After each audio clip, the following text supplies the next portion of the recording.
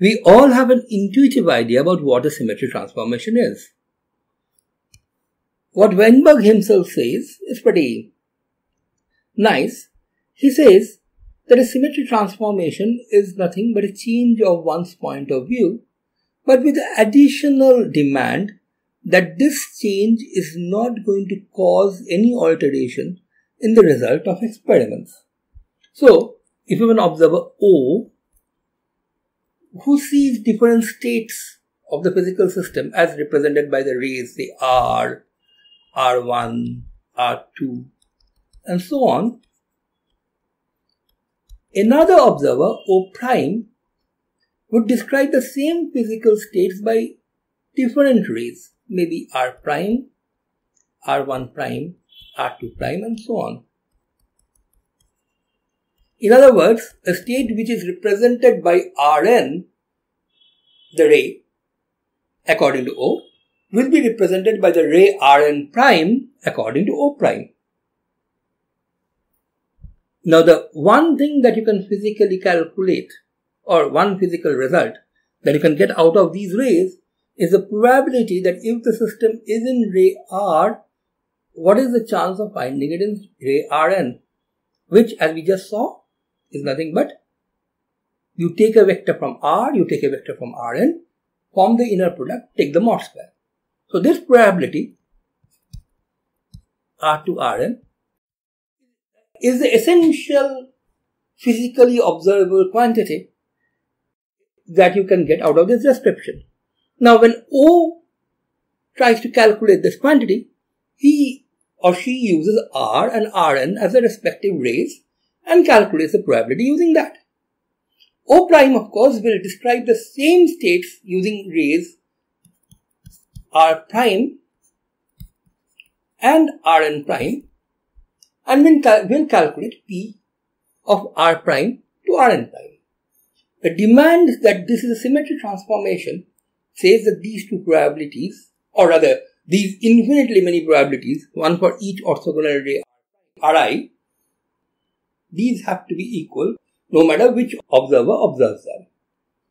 So this is the basic demand that you have. So how exactly are these rays R, R1, R2, Rn, etc. for O, and R prime, R1 prime, R2 prime, Rn prime, etc.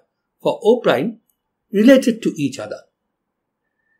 Now, since we are actually working in a Hilbert space, a vector space, it would be nice if we could talk about the relationships between the vectors themselves, the vectors which make up the rays. And this is what Wigner proved in the early 1930s, his famous Symmetry Theorem, where what he established was that for any such transformation which takes R to R prime, here note that we are not really talking about transition or detecting a system in a state R prime when it's in R. R and R prime are descriptions of via rays of the same state by two different observers, and the transformation here is more of a mathematical transformation between one ray and the other. Well, let's go back to Wigner's theorem. What Wigner actually proved was that we may define, and this is important, for any such transformation from which carries R to R prime, we may define an operator U, which of course acts on the Hilbert space itself. It's a map from V to V, such that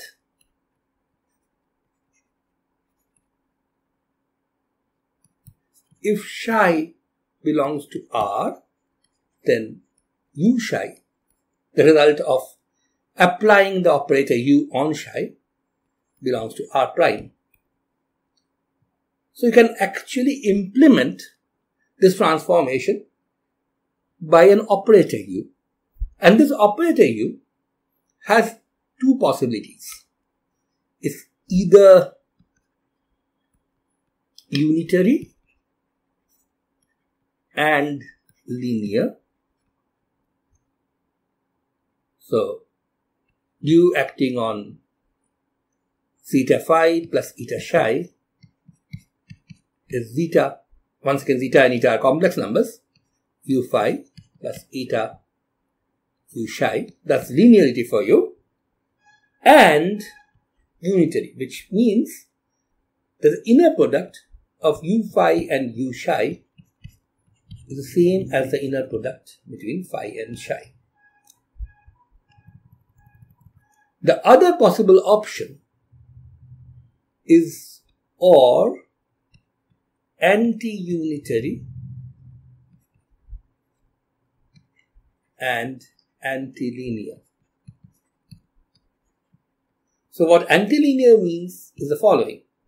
U acting on a linear combination, eta phi plus eta psi, does not yield the corresponding linear combination, but rather yields zeta star, where star denotes conjugation, u phi plus eta star u psi. So basically, for an antilinear operator, the scalar coefficients or the complex number coefficients comes out but as conjugates. And anti-unitarity is very similar to unitarity except for the fact that u psi and u phi inner product is actually the same as phi psi's inner product, or if you take the psi and phi in the same order, you have a conjugation. Weinberg actually gives a rather detailed proof of Wigner's theorem. In fact, he claims that he has even corrected a few steps which Wigner had omitted. We are not going to discuss this right now. Perhaps in a later video I will talk about Weinberg's version of Wigner's proof of his famous theorem. Before we go any further, let me take a quick look at the notion of the adjoint of an operator that we introduced just a while back. For an operator L, the adjoint is essentially defined in the following manner. You take the inner product of L acting on phi with psi. The result is the same as the inner product of phi with some other operator acting on psi, and this other operator is what you call L dagger. Note that this expression that we have is antilinear in the first factor phi on the right hand side. On the left hand side as well, if you replace phi by a linear combination, L phi would become the corresponding linear combination. But because this is the first factor in the inner product, when you open it out, you are going to get complex conjugates of the coefficients outside. So both sides are antilinear in phi, so everything works out fine. However, if the operator L, instead of being linear, had been antilinear, then things would have gone wrong. Because the right hand side would still be antilinear in phi. After all, it is antilinear in the first factor. That's what an inner product is.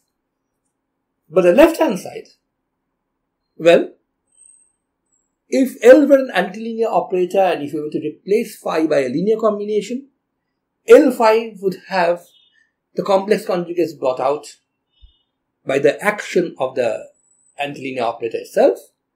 But then when you take the result from the inner product's property, you're going to end up with a linear combination.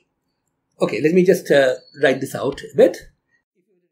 Suppose instead of L you had A, an antilinear operator, and you replaced phi by z1 phi 1 plus z2 phi 2 and tried taking the inner product with psi. Now, because A is antilinear, you would get zeta 1 star A phi 1 plus zeta 2 star A phi 2 as an action of the antilinear operator. And now when you are going to take the inner product, because of the basic property of the inner product, you will end up with zeta 1 times A phi 1 comma psi plus zeta 2 times A phi 2 comma psi. Now this would be inconsistent with the right hand side, because the right hand side would be antilinear in phi anyway. So in order that this becomes consistent, for an antilinear operator, what you need to do is define the adjoint operator slightly differently. The adjoint operator would have to be defined in this manner. A phi inner product with psi will be A dagger psi's inner product with phi. Note the difference. Here A dagger has moved onto psi as before, but the two have switched sides. So it's phi, A dagger psi's conjugate. So this is how you have to define adjoints for antilinear operators. But now, what follows is the following. For linear operators, you had u phi, u psi is phi, psi. That's the linear unitarity. But that, in the language of adjoints, becomes phi, u dagger, u psi is phi, psi. And since this works for all phi and psi, this implies u dagger, u is identity. This is for the linear case. For the antilinear case, antilinear anti-unitary case, you again have u phi, u psi, but this time it's psi, phi. But the definition of the adjoint being different now means the u dagger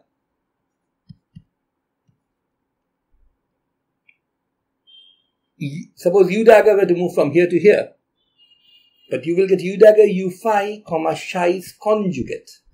That's the way you define a u dagger for the antilinear operator, and that has to be equal to psi, phi, which is phi, psi's conjugate. Once again, you see that even for the antilinear case, u dagger u has to be identity.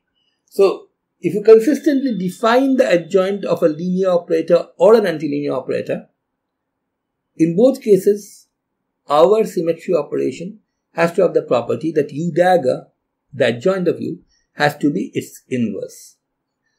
So, that is unitarity for a linear operator, anti-unitarity for an antilinear operator. Okay, so Wigner's theorem tells us that a symmetry transformation can be implemented by either an unitary or a anti-unitary operator. So the question that we have now is, under what circumstances is the operator unitary, or when is it anti-unitary? Now the question can be answered in general, but what we are going to do is take a look at a few specific situations where we will see whether the situation tells us what kind of operator we are going to deal with. Now, one symmetry operation which is there in every system is nothing but the identity, which is doing nothing. Now, the identity is obviously represented by the identity operator, which is unitary linear. So that's not a very big surprise. However, many of our other common kind of symmetry transformations, things like rotations, Lorentz boosts, or Lorentz transformations in general, translations, these depend continuously on some parameter or the other.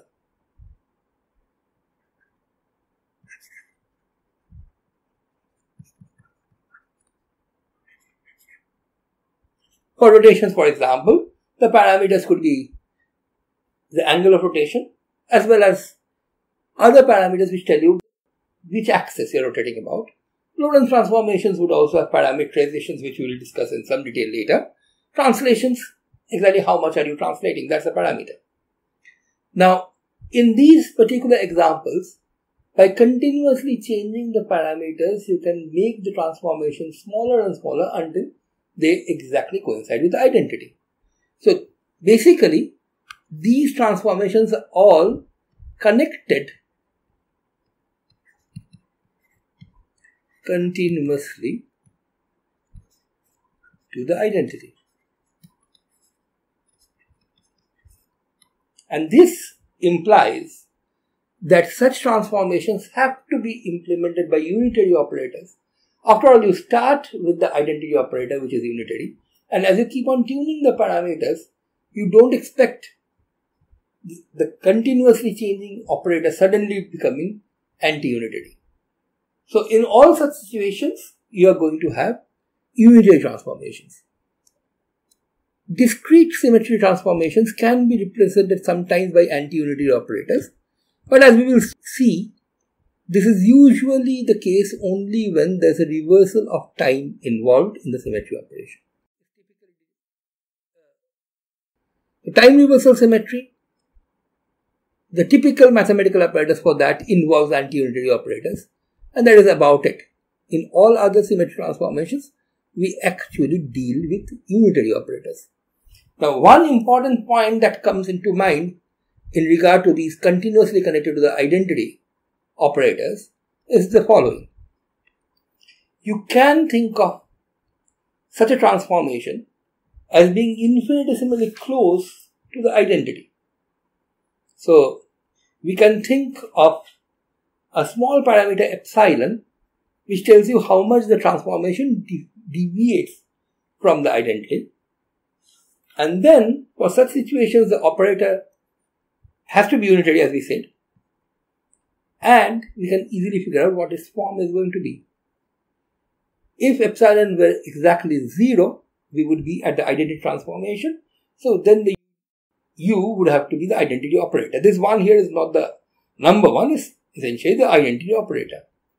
Now when the parameter deviates infinitesimally from 0 and takes the value epsilon, which is infinitesimally small, we would expect U to deviate infinitesimally from the identity.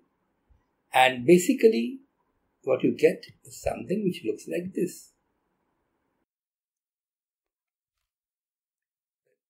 T here is an operator. The I has been thrown in for convenience. In fact, the convenience is pretty easy to see. You look at U dagger U, which is identity minus I epsilon T dagger times identity plus I epsilon T. And if you multiply this out, you will see that what you are going to get, at least up to order epsilon, is the following. Identity plus I epsilon T minus T dagger. Of course, higher order terms might be there, but since you have not written out higher order terms in the expression for U, you have no right to actually discuss what this is right now.